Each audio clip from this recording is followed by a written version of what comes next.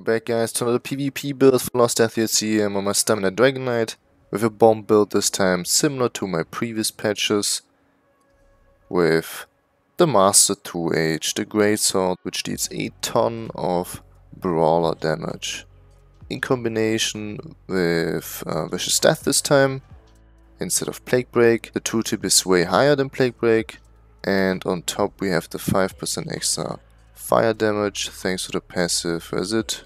World in Ruin. So a really nice synergy on a DK.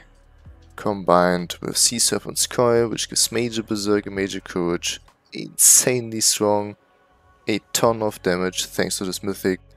But the 40% snare is kinda annoying, which means the kite session will be just harder for you. But definitely worth to use. Then for tankiness and extra healing, Mars Balm, even after 50% healing nerf, still viable.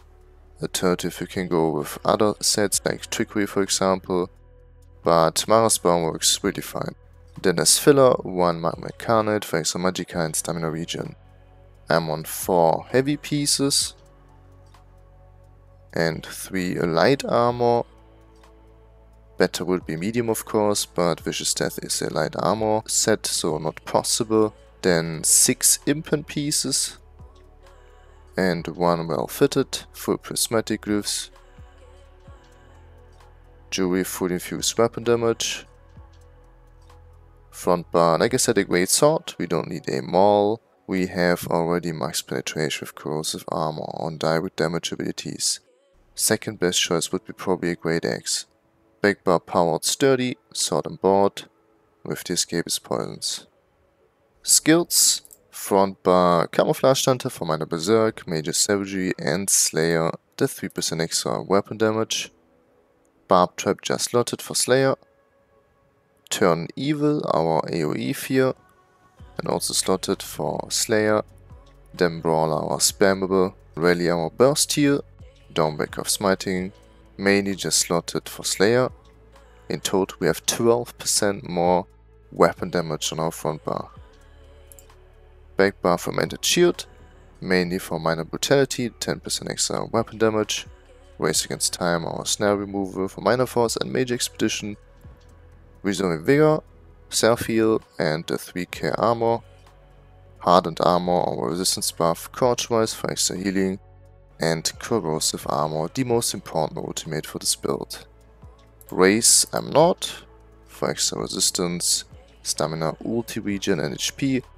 Better choice would be probably a damage race like Dunmore or even Khajiit for extra crit damage. Then Munus the Serpent for extra stamina regen.